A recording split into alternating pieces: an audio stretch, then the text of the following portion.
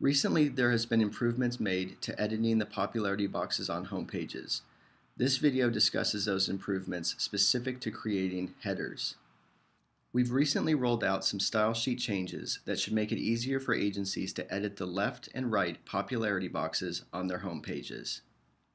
As many of you are aware, in the past, in order to insert text that matched existing content, you needed to know a little HTML in order to get things to match exactly right.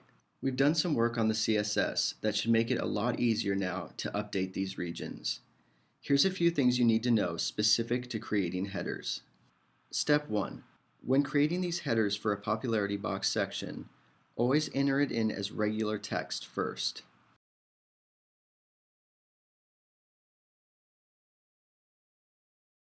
Step 2.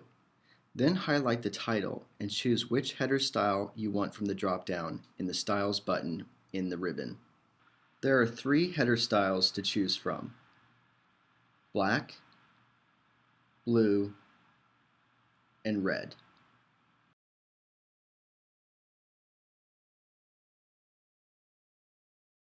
Remember to use these styles for headers only.